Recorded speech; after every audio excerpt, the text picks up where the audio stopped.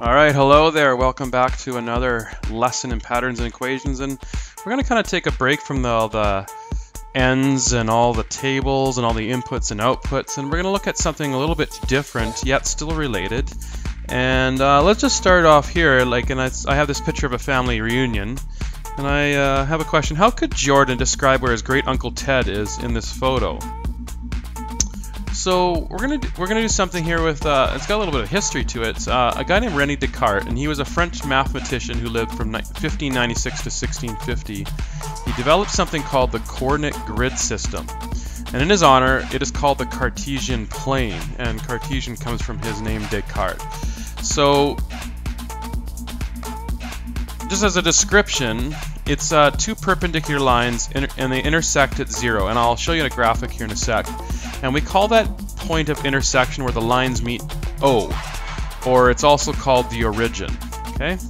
And when we describe a position on a coordinate grid, we use two numbers, and the numbers locate a point in relation to the origin, or O. So O is our reference, and we're putting stuff on a grid in relation. And I'm sure you've heard of coordinates before. I'm sure you've seen enough TV shows, enough sci-fi, like what are the coordinates of, the spaceship, and they're like, oh, sector 42, and they have a bunch of numbers. And so it's kind of like on that kind of level, not as nerdy, but for sure. And there is a picture of the handsome devil René Descartes there. So let's just look at this here. So O is represented here, okay, and O and origin, they both start with O, and so it kind of makes sense. And if I was to, like I say, give a point on the coordinate grid similar to we're doing in relation to the origin. If I looked at point A here, and I should probably label point A,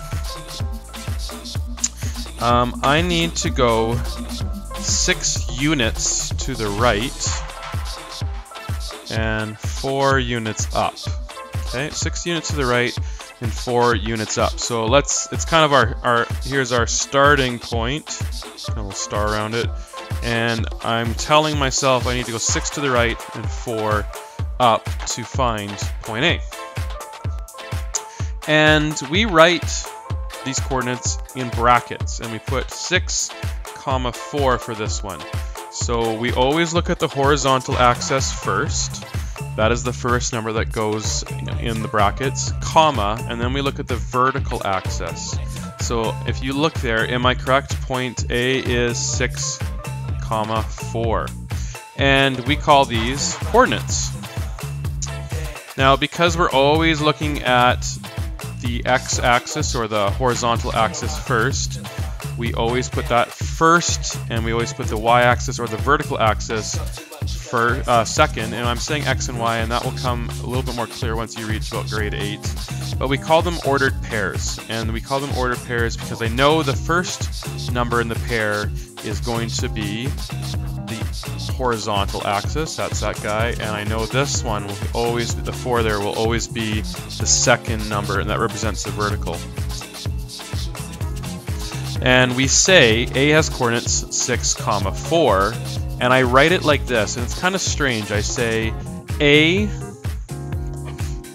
and let me put this back on the grid here, A here, and we don't leave a space, so we know that A is talking about these coordinates here, okay?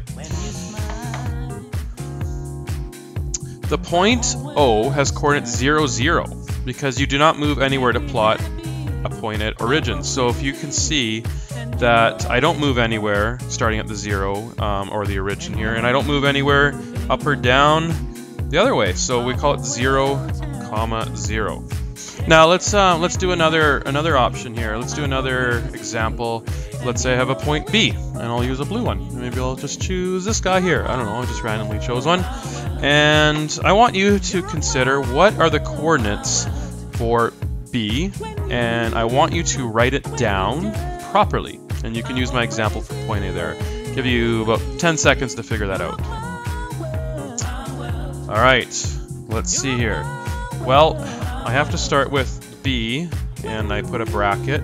And remember, the first number is the first one on the list, so I think across.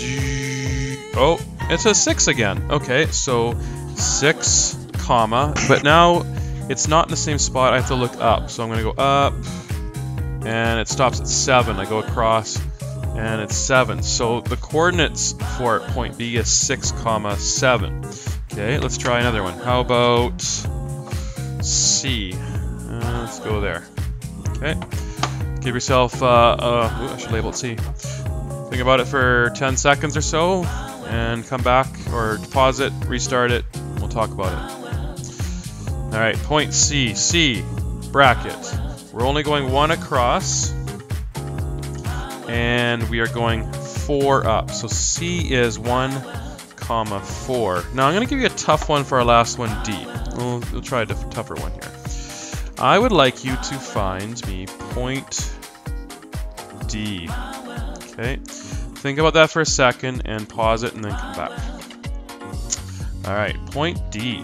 Well, how many units are we going across? We are definitely going 8 across, so it's D is 8, comma, and how many are we going up?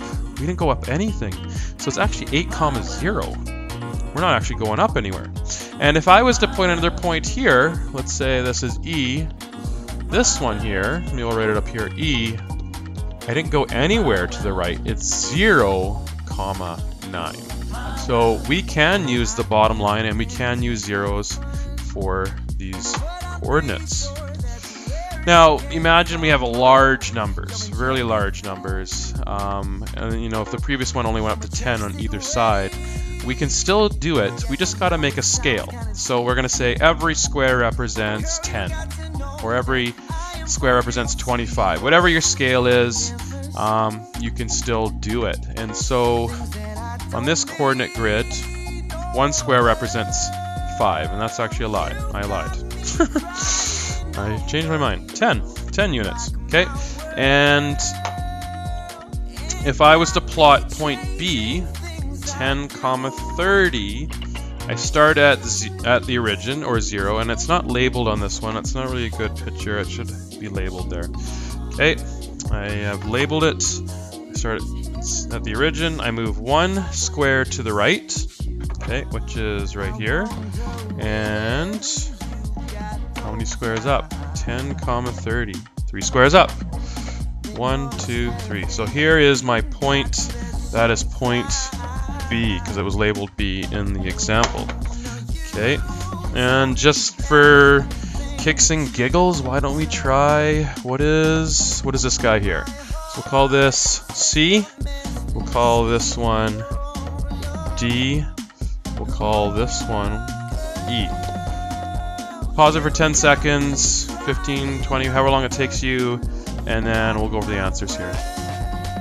Alright, C bracket. Well, I've kind of gone off the chart, so if that is 60, that means this has to be 70. So I'm going to go up 1, 2, 3, 4, 5, 6. That is going to be 70, comma 60. Okay, point D, I'm going 1, 2, 3, 4, which represents 10 each. It's 40, comma, and I'm only going up 1, 10. And then point E, I didn't go to the right at all, so that would be a 0. But I did go up 70, 7 squares, or 70. So point E is 0, comma 70. Well, that's really it. It's a short lesson. Hope that makes sense. René Descartes, a long time ago, still use his math today, and we use it to make or ordered pairs. So thanks, guys. Take care. And this is a tried, tested, true way of doing some math. It is a life skill. Many occupations use it, so again, proof. In math, life happens. All right, take care.